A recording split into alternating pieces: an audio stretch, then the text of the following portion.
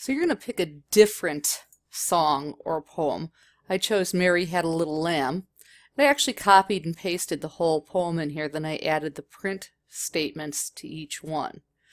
I then created variables, and I'm doing this like Mad Libs, except that you're not asking somebody for the input. We're just putting the input into the variables. So if I have a person, Steve Jobs, a lizard. For the pet, the color for green, the example is spinach. Place, theater, group, singers, person 2, Doctor Who. Adverb, quietly in action, sings. Now let's take a look at how it works. The print statement is going to print anything in the parentheses. If it's a string, literal text, we need to put it inside of quotes. And the big thing, the mistake that most people make when doing this, in fact I had to fix 2 of mine after I tested it, was to remember to leave a space in the string so that there's a space between the string and your variable. This isn't covered till a later chapter. If you want a blank line, /n, that's considered an escape sequence, that gives you a new line. So we're simply concatenating our variables into our poem. And when we run it,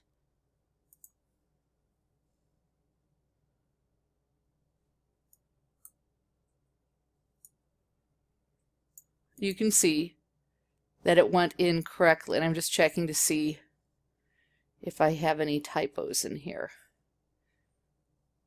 Nope, looks like I found them all. So you want to make sure to visually check your program when you're done. The other thing you can do is you can look for errors. And this is a warning error. I'm missing white space around the operator. So there should be a space after that. Wants me to leave presentation mode.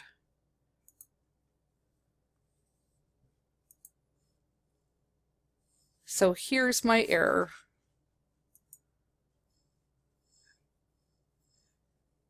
And it wants me to put in a space here. So you want to, shouldn't be doing,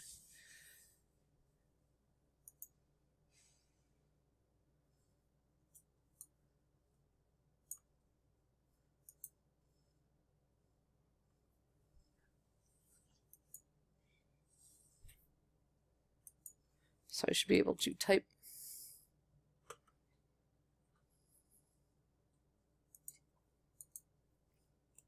There we go. I don't know what's showing that, but I leave the errors in because you may get the same thing. So now if I run it again, you'll see I have no errors. I've got a green check mark. So it doesn't really affect, that's why it's a warning. Everything looks the same here.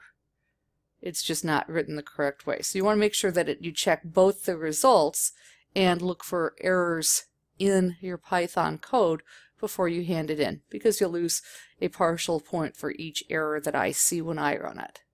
So it's a very simple program. We're just printing lines of text that we're substituting variables for specific words. So you'll create your own. You can use an existing speech or poem or song. I think the most interesting one I've ever seen, somebody wrote a ransom note that was very entertaining. So have some fun with it, and please don't hesitate to contact me if you need any help.